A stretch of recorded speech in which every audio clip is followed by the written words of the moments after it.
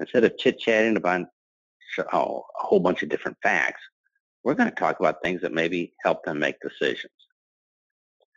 So let's grab a grocery cart. We're going grocery shopping. So we go down the aisle. The first thing on the left is a box of cornflakes. Well, do we have to stop and say, oh, cornflakes? Let me take out the box. Let me look at the nutritional labeling. I wonder if they have a video. I wonder who the company founder is. I wonder, that's not how we make a decision about cornflakes. When we're walking down the aisle, we're going to look at that and say, no, and go on to the next item. Now, if we had to stop and do that for every item in the aisle, we would probably starve before we got to the end of the aisle, and that wouldn't be good. So how the human brain works is we've already made up our mind. We've already made our final decision. We've already sorted it all out. We've made decisions about everything.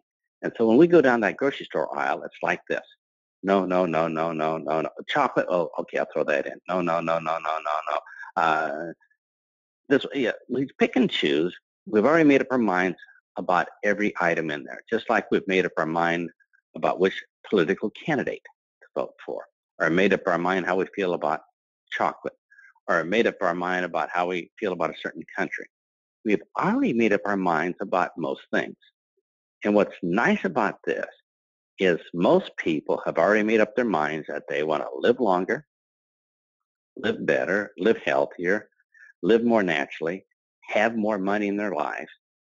In other words, when you and I talk to people, they have already made up their minds that they want to do business with us. And that is excellent.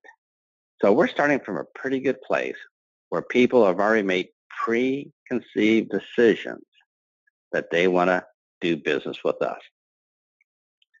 So how do we handle this? How do we open our presentations? What words can we say to take advantage of this so we stop talking people out of it?